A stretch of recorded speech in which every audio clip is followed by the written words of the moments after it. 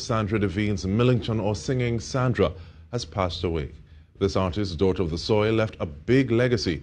Marie-Therese Bernard spoke with her friend Mark John, the Contender.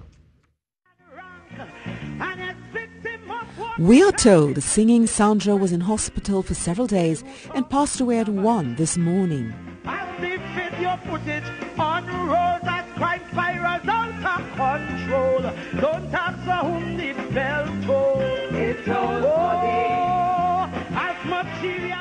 Mark John, the Contender, spoke with TTT News on his friendship with the towering talent of Singing Sandra. He said they were friends from school days. She would have contributed significantly to the art form of Calypso, and she, even from when she came from the better village days, so she had that sort of foundation, and she would have come through the art form for a number of years, for a great amount of time, and she would have achieved a great deal of success, and she was a committed person to the art form.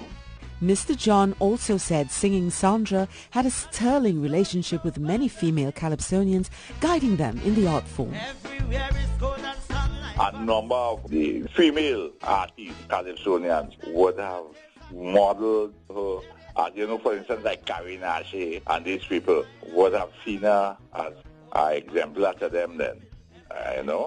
There are a few of them, when they come on stage, I would have heard them say, and would have influenced them with respect to their participation or their input into the Calypso art form.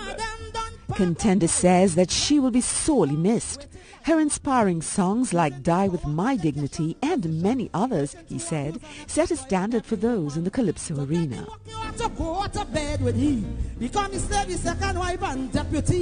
And as our next woman come on the line, he start to tell you were good, you can't whine. They want to see you in some fancy pose. Want to see how you look without your clothes. They want you cock up like a bloody acrobat. The wife at home, they can't ask she to do that. So before I had to lick down somebody, or cause I let the police come for me, tell them they could keep their money, I go keep my money and die with my dignity.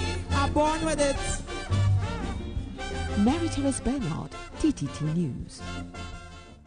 And the Minister of Tourism, Culture and the Arts, Senator Randall Mitchell, says he is saddened to hear of the passing of Calypsonian Sandra Des Vignes, Singing Sandra, also known by many as Mother.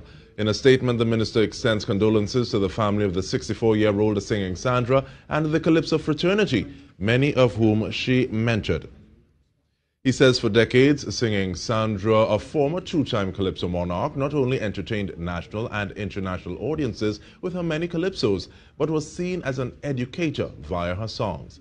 Minister Mitchell notes that long before the Time's Up and Me Too movements took root, Singing Sandra embraced the women's movement and provided the nation's women with the rallying call to die with their dignity. She says Singing Sandra was true to her word, and as we mourn her passing, we will always be thankful for her contribution, which has made us a richer nation.